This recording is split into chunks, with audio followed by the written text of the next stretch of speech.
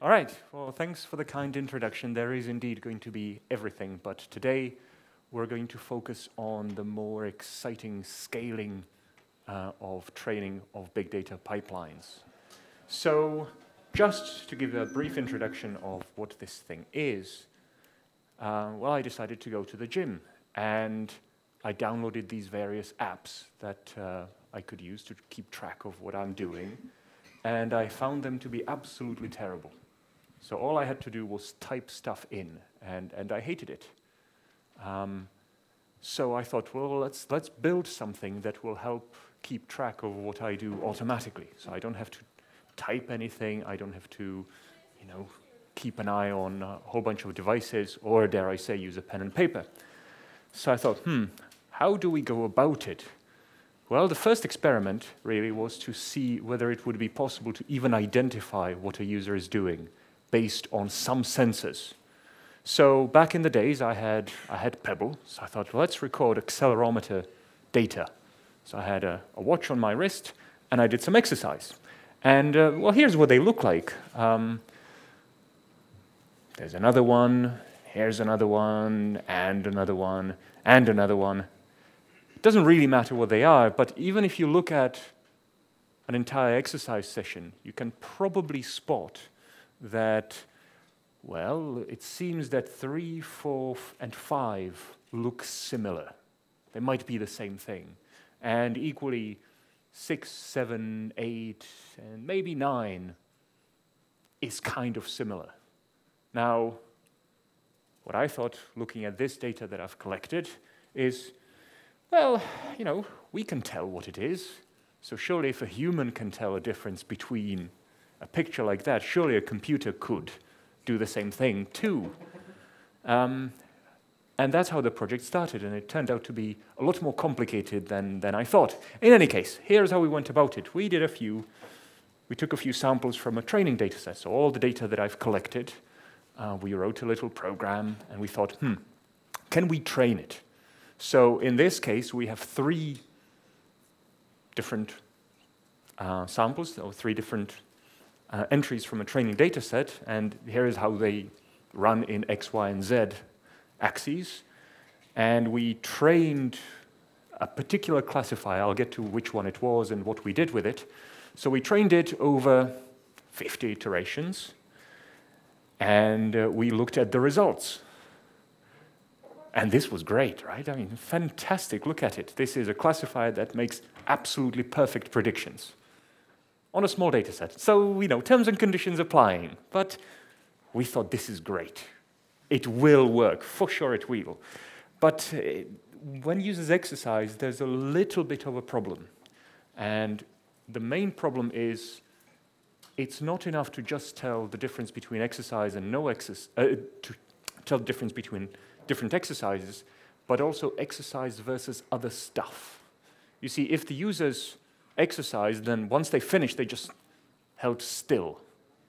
That would be cool, because we know that no movement means no exercise. That's great, except the users don't do that. They finish exercising, and then they take out their phone, they write a text message, and they sit down and they walk around. So the second experiment was, can we tell the difference between exercise and other stuff? Drinking cups of tea, going to the shops, going to the next weight. We did a similar thing, right? So we have all the exercises as one label and stuff in between as another label. And we did the same thing.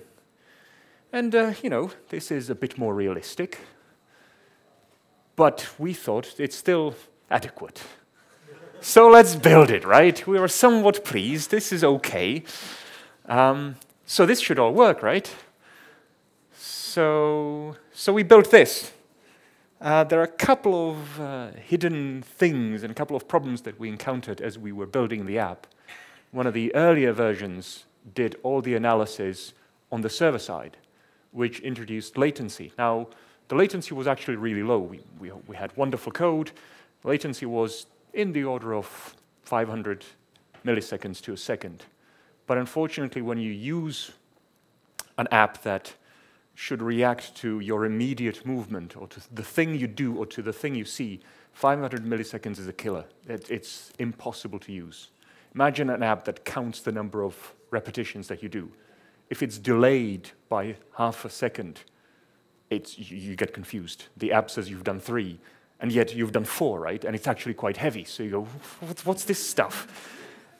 So we had to throw all of that away, and we had to move all the processing on the phone. So the app that runs on the phone does all the forward propagation. It does all the signal processing. And we moved the model computation to the server. I mean, that's where it stays there, right? So we have all the data from all the users, and the question that the server-side code solves is, can we discover better models or better parameters for the models that we can then shift back to the phone so that it now recognizes new exercise, or it is better at recognizing the existing exercises. So for this demo, we're going to store the test data and the training data in just CSV files in S3. And that's what you'll get if you clone the source code. And the model parameters will write them out to S3 as well. Again, in reality, you do something a bit more sophisticated than that, but this is a good start. And we will have a sensor like this one, which will send the accelerometer data to the phone, and we will do the forward propagation on the model that we trained. And the answer that the phone will give us is, what exercise is this block of accelerometer data?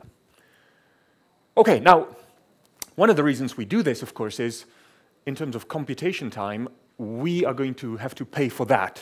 Well, by say we, I will have to pay for that. This is going to cost me like £20, this demo, because we're going to run a couple of high compute machines for about 10 minutes and, costs money. This stuff is great. The users pay for it. It's users' batteries, users' computers, so we want to shift as much to this side as possible. But unfortunately, some things just have to be computed on the server. So in this entire picture, you had a look at this wonderful architecture, right? But what's missing? Well, what I didn't mention is how to find the best classifier and what this classifier might be. How you train it at speed, that's a bit of a challenge. So if all that you have is, 10 megabytes worth of training data, great, it will take a couple of minutes on a computer like that. If you now have gigabytes, that's a bit of a problem. Now to make that happen, to actually run the training code at speed, you need to build the right infrastructure. And you don't want to click. You need to write code that builds the infrastructure so you can spin it up and tear it down. And so the first 3 we're going to solve in the next 40 minutes. The last one, unfortunately, that's your job. You're going to have to go and collect data and exercise and label. So that's actually quite hard. That's actually really one of the hardest things to do. Now, the data that you can get in the GitHub repository is a couple of sessions of my exercise, so you can get started with it. But if you want to build an exercise app in Anger, this will take months and months of work. Anyway, so let's begin with tackling this classifier beast and what it might be. So we're going to start with a simple multi-layered perceptron, an artificial neural network. So at its core, it's actually a relatively simple thing. You get the vector of inputs, and you have some weights, numbers, just a floating point number. So a vector of numbers, you multiply them together, and then you sum them together. And that's what you spit out. That's the result of this one unit. And the unit has some function attached to it. So you might want to do different things. You might want to do just a rectifier. You might want to do hyperbolic tan, sigmoid. We'll get to it. But in principle, it's not too hard. You combine these into a network. So take my word for it. This network does this computation, which, if we pretend that the results are integers, it's an exclusive OR. So you look at it and go, well, this is fantastic. You can, in fact, implement anything, any nonlinear function using this setup, using this network. So what's the hard thing? Well, the hard thing is not the inputs. They're pretty obvious, not the output. It's these little numbers. Right? So again, take my word for it. These are the right numbers. But how do you discover them? So if I have only, 5, 6, 7 units, then it's actually relatively easy. You can try every possible number. If, in case of Muvr, you have something like this, that's a bit of a problem. So we have 1,200 inputs because we take 50 samples per second, so we get 2 second windows of accelerometer data, and we have X, Y, and Z axes. So that gives us 300 samples in X, 400 samples in X, 400 samples in Y, and 400 samples in Z. So 1,200 inputs, 1,200 numbers. And we have quite a few layers, and what we get out of it is that the outputs where it says score A, score B, score C, that's the number of, those are the different exercises that we recognize. And again, what gets spat out is a vector. It doesn't actually say, exercise A, exercise B, exercise C. It's the value at index 0, the value at index 1, 2, 3. Those are the scores for each given exercise. And what we actually do on top of all of that stuff, right? So now that we have this artificial neural network that takes 1,200 inputs, produces as many outputs as the number of exercises that we recognize, we then run a sliding window over the input that we receive. Again, 2 seconds would be too long. Remember, I said, if the feedback is delayed by half a second, it's unusable. So we couldn't possibly wait for 2 seconds and then say, oh, well, 2 seconds later, you've done this, haven't you? Well, we have this moving window, and we move it by 50 milliseconds into the future. And so every slice, we run it through the classifier, and we get the results. So we get, okay, the first window is label A. That's the most likely thing for it to be, exercise A. And then we move slightly into the future, time elapses. We say, oh, what's the next one? And the classifier might say, oh, it's A. So we have overlapping A's, so it's really very likely that the thing in the middle is A. And then again, 15 milliseconds in the future, and so on and so on. And so as a result of doing this classification, we get essentially time slices and exercises. What is it? Given this block of data from 0 to, this is now what, 750, this was A. All right, well, let's see how it works. Let's actually have a look at something. So we're going to do Swift, just for good measure. Now, I'm going to do just a demo, and just so you see what's going on. So this program will essentially load the accelerometer data. I have some stashed away in a CSV file.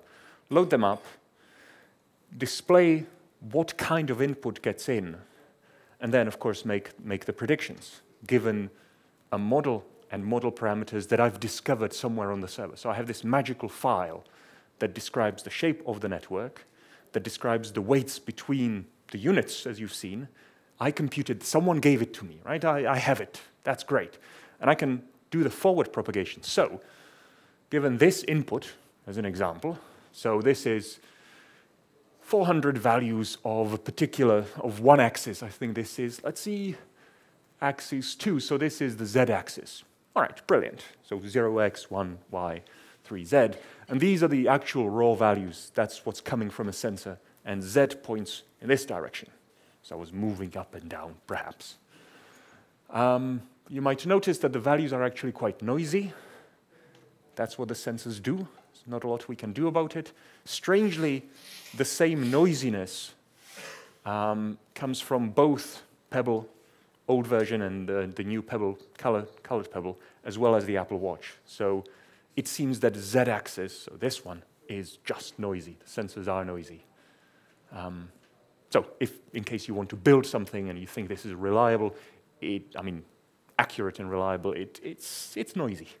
It's probably reliable. It's not very accurate. Anyway, so we get this, and then the question is, well, what is it, right? So we have our wonderful exercise classifier, and we say, oh, okay, classify this data. Do the forward propagation. So all the data at the inputs of the neural network, all these multiplications and sums, and out comes the result. And the result is, well, there it is, right? So we've done biceps curl from 0 to 133 seconds. That was quite a while, right? Test lab data. What followed was triceps extension. What followed was another biceps curl and another bit of triceps extension. That's the entire CSV file that I have. If someone gave it to me as a block, this is what the phone would say. Now, of course, we do this in real time as it arrives. Now, you might be thinking, well, that's actually easy to do. And you might be tempted to, crack open Swift or anything else and start writing for loops. For every input, for every weight, do the multiplication. I mean, you could. But this is a parallel thing, right? You have a vector times vector sum. You don't want to do this in a for loop. And it turns out that iOS, and I'm pretty sure it's the same thing for Android, you can write these operations, so these activation functions that we had, you can write all these operations as vector calls. So this VDSP, VNEG, VVX, horrible names, but they do this in hardware, in special hardware, in special instructions of the CPU and any hardware that you have installed on your device. And it will do it in one tick, so to speak. It's not exactly one tick, but it happens extremely quickly, and it saves a lot of battery power. So for this, if I want to exponentiate every element of this input pointer, I can do it in one call rather than a for loop. If I want to do add, if I want to do a power, again, one tick operations. So it's really, really quite cool. Now, the downside of doing this is these are beasts from the days of Fortran. So you get stuff like the first parameter is an unsafe pointer to float. Now, you should be worried, right? Unsafe pointer is not generally good. It gets worse. C is an unsafe mutable pointer. So, all bets are off, right? It's because a lot of it comes down to hardware. You have to lay out the memory in an appropriate way, and then you say, okay, Mr. GPU, Mr. DSP, do stuff, and write it to this area of memory. If you get it wrong, you get terrible results, as in just random numbers. You get sec faults. You get all sorts of goodness. So I'm not sure whether Rust would solve it, but inevitably you still have to come down to interacting with hardware. Similar things happen throughout. Anyway, right, so mobile app. That's kind of nice, right? So we have a mobile app that can receive the data from the sensors, can do the forward propagation, and it can identify which exercise it is. It does the windowing, it runs in hardware, it saves users' batteries, and it's really quick. Fantastic. But I said that someone gave me this wonderful file that describes the network and the parameters. Well, how do I get my hands on it? That's the difficult stuff. If all that we had were, 6, 7 units, just like in the exclusive OR example, we could probably try brute force approach, just try every possible number. If I have multiple layers, and if I have 1,200 units, and then I have like 1,000 units, and then 500 units, and then 30 units at the output, there is no way on earth that I can just try every possible float. So I need to find nearly optimal solution. I mean, I would like to find the best one, of course, but I just don't have the time for it. So what I really want to do is apply many different optimization techniques and say, in every step of training, in every iteration of training of this neural network, the question is, am I going in the right direction? Do I go up or do I go down? And there are many different ways, approaches that will allow me to discover whether I'm going downhill or uphill. Each of them suffers from different problems. There are challenges in local extrema, if you think about it, right? So if I have a wavy function, if I can end up in this dip, where the most optimal dip would have been here. Most optimal, that's terrible. You should, slap me for it. The optimal dip would have been here, right? But I end up here. Well, that's the trouble with particularly these multi-layered perceptrons. They are really computationally intensive, but they generalize very nicely. So I don't have to do any pre-processing on the input. I can almost throw this noisy input at it and say, give me the result. Anyway, let's try it, right? So what do? We start with labeled data. So someone gives me these blocks, so accelerometer data, and label. So this stuff is exercise A, and this other stuff is exercise B, and this other stuff is exercise C. And then I will construct an empty multi-layered perceptron. By empty, I mean initialized with some, I'll say random, but with some weights. And then I will try to fit the model, this network, to the data by following some of these optimization techniques. And then once I have exhausted my number of iterations, I'll evaluate its performance. Is it giving the right predictions? And I will use the test data for that. So training data, accelerometer data, and labels. Then I will fit the model, and then I'll take the labeled data from another data set. You don't want to do the same thing, right? But they have to be the same exercises, perhaps from a different person, or me again doing them later. And the question I'll have is the model accurate? Does it give good predictions? Amongst other things. All right, and there's this whole pipeline, right? So I've used big words, right? But no need to worry. Add collection to curated test of training data. This is like, wonderful. You're running a gallery. Well, you're not. You just need to look at the inputs that the users are giving you and say, is it even valid input? So we ran this thing, and we had a whole bunch of beta testers, and we found, to our dismay, that about 60% of the users are giving us completely wrong input. I mean, you'd think this is impossible. And I was struggling to believe it myself. I mean, the user interface is simple. And then we watched the users actually exercise. And they said, I'm now going to do exercise, biceps curls. They pressed go. And the thing says, get ready to do biceps curls. So the users went and go about it. And then they did something completely different. I couldn't believe it. And it's like, come on, you said that you were going to do this. And say, I changed my mind. So about 60% of the users were giving us completely unusable data. So what to do with it? Well, we threw them away. I mean, not the users, the data. We knew which users were the culprits, and we just ignore it. We didn't tell them, poor guys, right? Because, oh no, you're doing really well. Here, you'll have a free app. But if you're building a big data system and machine learning system, particularly with the one that relies on human input, be ready to delete stuff. That'll be awful input. Anyway, so we have this curated data, something that we all looked at. I mean, the engineers looked at and thought, this is kind of okay. So what do? Well, we'll have to load it, pre-process it somehow. So if the data is in a CSV file, we need to transform it in some way. We then need to construct and train models on the training data. So we might have different shapes of the network, different models, and we want to try out the best one.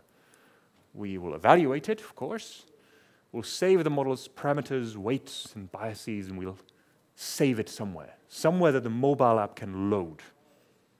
And then it can give better predictions. And we'll pick the best model. So the best model would be the completely accurate one. Now, that's probably not going to happen, so we'll pick the one that performs the best. All right.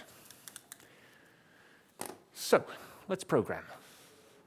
So we have a whole bunch of boring code that loads stuff and it processes command line parameters. What we really want to be able to do is to set up a Spark context, because we will run it in parallel, right? We're training multiple models at the same time for multiple users. So we really want to parallelize it right from the start. So set up basic prerequisites to even run this code. So what then? Well, we have the pipeline, right? And what I said is machine learning pipeline means that you load and pre-process the data. So that's this thing. And that gives us the training data set. So now a collection of matrices that represent the X, Y, Z coordinates with the label. And we have the test data. So that's kind of cool. And then we fit all the models. So we have model templates, which is a collection of these potentially quite good models. And we'll run them, for each of them, through a pipeline. And then, because this is a demo, we'll do for each print line. Production code, you'll probably want to use some sort of logging framework. Actually, only kidding. This goes into a parameter server. But, for the demo, this is good, right? So what this ends up being is the results, the parameters, and the performance of each model. And the task is pick the best one. All right, so how about this pipeline? So it takes a training data set and a testing data set and a thing that can persist it, and it can be applied to a model template, and it should return a persisted model, some sort of handle that says, I have saved the model parameters somewhere. In our case, it will be S3. In some other cases, you will probably want a bit more advanced mechanism. So again, think some sort of parameter server. All right, so what do? Well, clearly we say S to 1. So we'll extract the labels and the data, because these are tuples.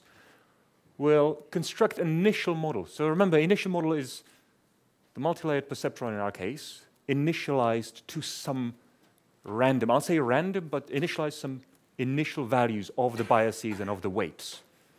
And they are selected at random differently. Every time I create a model, it starts off at a different place. If I created the same one every time, well, that would be sort of pointless, right? I wouldn't be able to pick a better one. Or rather, every time I ran this, it would give me the same result. So I don't want to do that. Instead, I then want to, so given that I have an initial model, I want to train it. So a little bit of Spark, right? But this should all look fairly familiar, at least to Scala people. So take the train examples and labels, which is a resilient data set that might exist on multiple machines, partition it, group it, create these mini batches, create matrices from it, associated with the initial model, and then fit the model to these batches of examples and labels, and return the model that I have now fitted. We want to do the same thing for testing. Oh, evaluation, rather. So I'll take the test examples and labels and do the same business, except the trained model is now the trained model, right? I'm now saying, how well does it predict these labels? And we simply evaluate it. And finally, because this is a demo, I have an eyeball and save. So again, real life, get rid of print lines. But the rest stays, right? We have a persister that takes care of saving all the parameters somewhere. All right, one final thing, and then we can get cracking. This thing, which just builds matrices and vectors. Now you might be thinking, well, what's the big deal, right? It builds matrix. The big deal is in the library.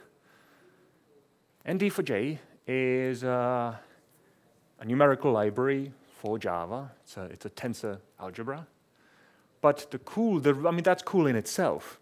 But the really cool thing is that calling nd4j.create gives you the right implementation of the matrix. By a right implementation, I mean either for the CPU or for GPU. So when I then say multiply matrix by matrix, if I have a GPU matrices, it runs on the GPU without me having to do anything. I write normal code.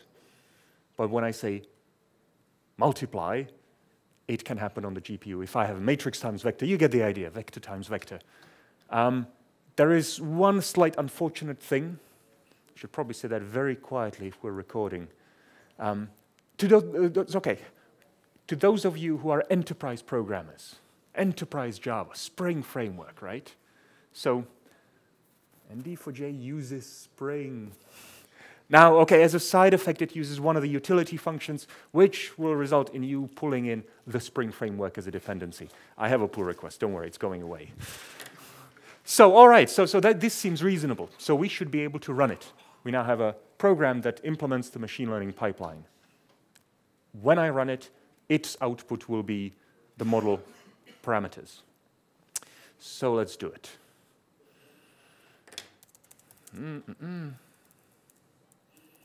Now, I could do this. Well, I've just done, right?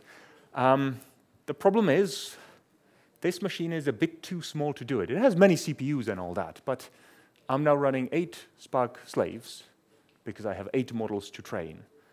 And, well, I mean, never mind all this input, right? That's fascinating. But the main problem is, yeah, I've pressed, see, this is the problem. you'd expect things to be a bit quicker on this machine, and it's not. I mean, it's kind of nice that I'm getting practically no idle time, but I don't want to wait. And there's a problem in context switching, so if you look at how much is spent doing my work, 32%, versus how much is spent doing all the other stuff that Spark is doing, all the context switching, all the network traffic between the nodes, it's terrible, right? You don't really want to do that. Now, an interesting point here to say is, if you're doing some sort of machine learning on a laptop, do it in one process. It's not a parallel job. Do it in one thing, run it on all CPUs, walk away, leave it overnight. Don't try to parallelize it. So running it locally clearly isn't going to do anything useful. So let's get rid of it. Kill all Java, that should do it. So flushing all transports, that's all gone. That's all gone. Wonderful. Now, what do? I have a slide, and then we'll do this. Training locally, yay, doesn't work. Let's go to the cloud. This is what we really want. If you have a lot of money, no. If you have a lot of data, if you have a lot of computation to do, so tick, tick. If you have little time, tick, because we only have about, 20 minutes to go. And if you have a lot of money. Now, in this case, it's not going to be a major deal, but when we actually run it on our production data, it takes actually quite some time. And, a run costs us to the tune of hundreds now. All right. So, if all of this is true, then we're going to run this. Oh, one more thing before I do. It's empty. Just as I'll refresh, just so you believe me. We have an EC2 account with a credit card attached to it, and there's nothing. All right. So let's create something.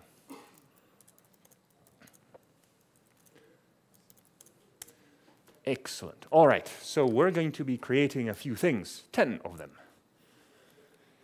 So hopefully AWS will cooperate and our internet connection will cooperate. So let's see.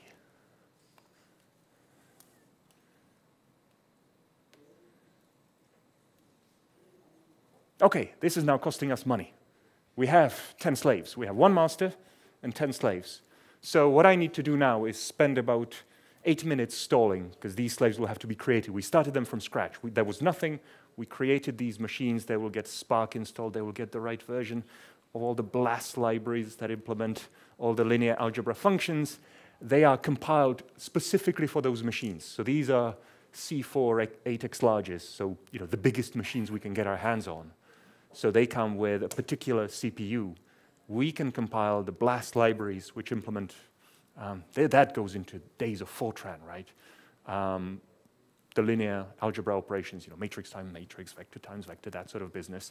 But these can be compiled specifically for that CPU. So I have a particular version that matches that particular machine. So it uses all the instructions that are in the Xeons that are in those machines. If you wanted to do GPUs, you'd pick the G4 instances. Just a word of warning, they like to kernel panic quite a lot. So there's a bit of a hoo-ha. It's going to be fixed soon, so I keep hearing. Anyway, right, so we started with these machines from scratch. We need to install Spark on it. We need to install JVM on it. We need to install all the monitoring tools. That's happening, right? All of this stuff is happening. So let's go back to my slides where I can take some time to stall, and by next 2 minutes, they should be ready. So what we have is this. Again, I have code on the mobile that receives data from the watch that you've seen, 1,200 inputs, 400X, 400Y, 400Z. It does all the forward propagation. So it immediately tells the user what's happening. It can give immediate feedback, which is really, really, really important if you're doing something that does stuff that users interact with, that the users see. So if you're doing computer vision, it has to be immediate. You cannot delay things. If it's even worse with exercise, actually. Because imagine, the user exercise is actually quite hard and manages to do 10 reps, and the app says 7. Oh, you don't want to be anywhere near that user. Anyway, so that's all happening here. The app submits the data, the labeled data, so the users will say, what have I done? And it ends up as CSV files in our test and training dataset. From that, we have written our little machine learning pipeline thing that constructs a multi-layered perceptron. It then trains it, and it saves the model parameters, again in S3, that the app downloads. Now, this isn't production, right? In reality, you want something a bit more juicy. So, the app doesn't, of course, submit stuff to S3. That would, I mean, it could, but it doesn't. The real app interacts with an akka cluster that holds the information about the state. So think about user profiles, where I ask the user, well, what is your, well, a name doesn't really matter, but it's age, bracket, weight, height, sex, which allows us to cluster the users and to train models for each particular cluster of users, because they move in a different way. And the data doesn't end up in S3, it ends up in Cassandra. So again, we have a couple of machines that store all the accelerometer data. They don't end up as CSVs, they end up as proper column structures in Cassandra, split into test and train, of course. The model gets trained, so that sort of looks the same. More machines, different kind, but very, very similar. The output, again, ends up in Cassandra. So we don't want to save these files. And the question will be, which one is the best? If we had just CSV files, you know, we'd probably struggle a bit. And the mobile app can request them from the akka cluster. So that sort of makes it a bit more complicated, but if you compare it with what is being demonstrated today, it's not that terribly different, hopefully. Anyway, so this is what exists, and now I have demonstrations. So we should be in SSH ready state. Okay, that's not good. That's not good at all. Well, let's keep going. We're still connected, so that's good. We'll get somewhere. So, next up, I have this S3 bucket, which contains the test and train dataset. So you can tell this is all the CSV files that contain labeled data. So 50 samples per second, actual value of X, Y, Z acceleration, together with what exercise is it. And we use that in our pipeline to actually do all the training. So let's go back to it. Distributed ML, profit, I mean, this will all be wonderful, right? So let's not get too excited and see how this is progressing. So this is looking good. Machines exist, that's kind of nice, but this isn't. I wonder if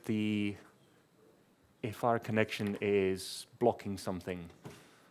If it is, then we're in sort of trouble because, you know, let's see. Could I? Let's actually try it out, right?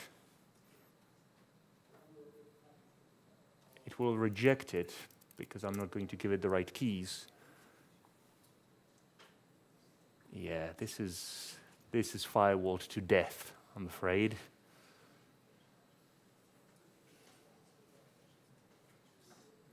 Yep, that's just not happening. Well, no need to panic. I have one question. AV people, can I borrow your Ethernet cable? Let's see, right? So I have an emergency option. I'm told that this will work.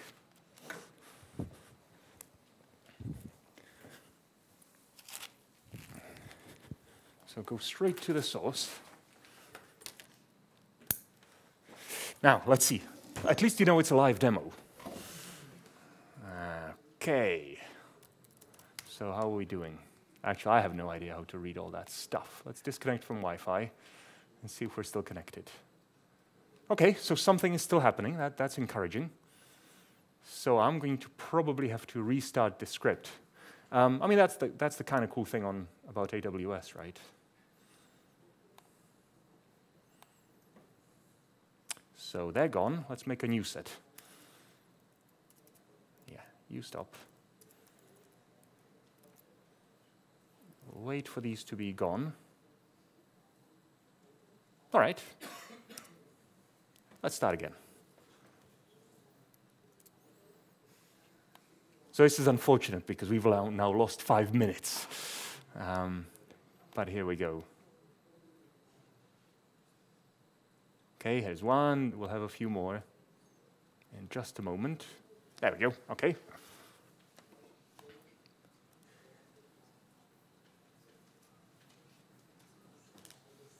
So we have about, according to my timetable, about 5 minutes to SSH ready test state. So I'll take your questions in the meantime. I know this is slightly unorthodox, but let's see if this gets to somewhere useful in the meantime. So, any questions? Yes, thank you. I was, dreading stunned silence. Yes. Is there any code on GitHub or will be available? Good question. Yes, there is a lot of code on GitHub, as it happens. Okay, you meant for this project. All right. Good news, there is. So you have the thing that I've shown you, all that you've seen today is here. So you have the iOS app in its entirety, everything from the user interface to the interaction with the devices. We have Pebble, we have Apple Watch with code that runs on Pebble, code that runs on Apple Watch. So you can start with that. In the latest code, you will probably need the latest Xcode, so the beta, whatever it is, Steve Jobs reaching from the grave with the hand of death saying, this is deprecated, we won't compile it now. You get the Muvr analytics, which is the Scala code. In fact, there are two things. You can try the Python experiments. So we have an experiment in Neon that you can run locally based on the local training data. And we have the Spark code that you see in front of you. We have the code for Pebble. So this takes you back to, well, let's look, right? This is C. And a C with very restrictive runtime environment. If you build code for Pebble, you get about 16K of memory for your program and data. So, don't malloc stuff. It's just static bytes that you need to play with. You get no logging, no memory protection. So this is great programming. When it crashes, it crashes. So if anyone's done any embedded programming, the Pebble has a watchdog timer, which serves as a kind of an OS. And if you don't reset, if you have a loop that doesn't reset the watchdog timer, it will kill your app. And so the Pebble will say, your app has crashed. You press the OK button, and it replaces the memory that your app lived in with the memory of the Pebble OS. And you've, in effect, rebooted. What went wrong? Who knows? Is there a way to find out? No, there isn't. There is. You debug by app log. Yeah, it's pretty grim. So you get that. Pebble, unfortunately, doesn't come with any testing framework, so we had to write our own, which is kind of nice until you get to, let's see if I can pick it up, until you get to the real horror of actually using it, which includes a lot of reinterpret casts. So if anyone's doing C++, reinterpret cast is the magic, I know what I'm doing, just believe me. La la la la la la la, here, have some memory. So that's there as well, so you can amuse yourselves with that. This is the akka cluster that I didn't talk about. So user profiles, distributed domain, cluster sharding, multiple JVMs. That's baked in. Many other talks that I've delivered on this. This should come with a warning. This is a failed attempt. This is a terrible idea. We thought we'd have a common library that can be that we can then run on iOS as well as Android. And we've written it in C++, thinking, well, surely we can compile it for Android, we can compile it for iOS. And turns out that, well, technically we can, but none of the fancy stuff is available. So all of the vector operations we can't do. And try as we might, C++ 14, very fancy, I'm terrible C++ programmer, right? I mean, it's a very complicated language. So this attempted to do a lot of the signal processing, and it ended up, oh yes, if anyone's doing MATLAB, knock yourselves out. So we've done all the code that you've seen in Swift in C++, and really don't do it. It's a terrible idea. And again, it's full of this sort of horror, which I suppose is Swift's unsafe mutable pointer, so it doesn't really matter. You have to do this dirty stuff at some point anyway. So that's also available. And final thing that's available is Muvr open training data. So there's a very small subset of the training data. So if you want to build something completely different, say you don't care about Muvr at all, you want to try your own exercise data analysis, there is some data that we've collected that you can try out. All right, so I've stalled enough. Let's see, if it failed, it failed. And I will thank you for your attention, but hopefully it has. Oh, that's good. That's good, that's good, that's good. So we're now installing everything. Okay, not too bad, not too bad. Oh, wow, that's good. Okay, RStudio, who's doing R? Yay, there you go. It's a horrible language, isn't it? Nevertheless, you get support for it in Spark, and you can connect to this Spark cluster using RStudio and actually write your little R experiments and query the real data, which is actually quite useful, even though horrible. So this is not looking too bad at all. It will, when it finishes, it will have some errors. That's expected, so no need to panic. Okay, that's looking good. That's looking pretty reasonable. Almost. It's going to start Ganglia, it's going to start the Spark master. We'll see how many CPUs we have, and we should see that we have 1 master and 10 slaves doing nothing at all, really, because we've only just prepared this infrastructure. So, nearly, come on. I mean, these are the biggest machines that we could buy, so I would expect them to be a bit quicker than this. But anywho. Right, right, right.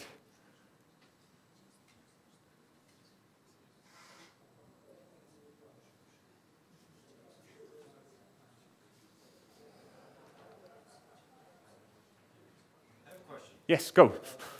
So you mentioned, so the mobile does a forward propagation, but you need new testing data. So is the phone constantly sending data?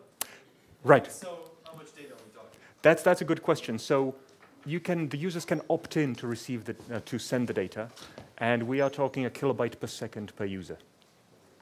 So, you know, in a small app, it's not a massive deal, but in a larger system, or if you have a lot of users, it's actually becoming problematic.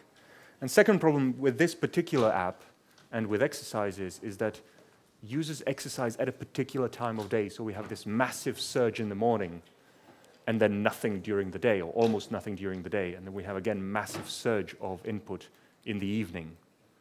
Second thing, if you're building this kind of app, you should consider is you are storing biometric data. So what we have done is taken a similar approach to ad tracking. So we have the ability in the full-blown app to reset biometric ID. That's a big word, right? But essentially, we generate a new GUID for that user. So if you're a user, okay, so we're good, right? Don't worry, this is expected. So we should see that it's sitting there doing not much at all. Yay, good. Let's see Spark. So we should see 10 slaves, 1 master, idle. That's kind of cool. We're going to submit the job, and I'll get back to your question. So cluster submit, and it needs the address of the master to submit it to. Goody. All right. So that's going to be happening. Do you know how long it'll take, roughly? A minute? We can finish. I mean, we can all have a look at it and stare in awe how this is sitting there. So if you're building a thing that records biometric data, you need, I think, to give the users the ability to disconnect. It's going to hurt you because you won't be able to reliably connect the training data. But it's good for users. It really is. I'm surprised that not many people, or that I'm surprised that many people opt in to share their data in all these exercise apps. It's ridiculous. I'm frightened. Anyway. I think we Sure. have to cut the wire. Figured if you don't mind, the last question. Okay. So the question is, you've probably heard about these Garmin devices. Mm-hmm. So could you do a little bit comment on that? Because for those who don't know, I have this Garmin Swim, and the battery lasts for a year, and it's quite good at predicting a lot of stuff, like my swimming style, the number of laps that I do, number of strokes per lap. Yeah. So could you briefly comment, what's this architecture give me as a user if I opt in for your biometric data sharing? Sure. It gives you the ability to recognize and classify any kind of exercise. So that's the really, really powerful thing. We can train it to recognize nearly anything where we get movement from a sensor. So of course, if you're doing exercise where the sensors don't move, we're stuck. But we can classify swimming. We can classify, mountain climbing. We have an experiment.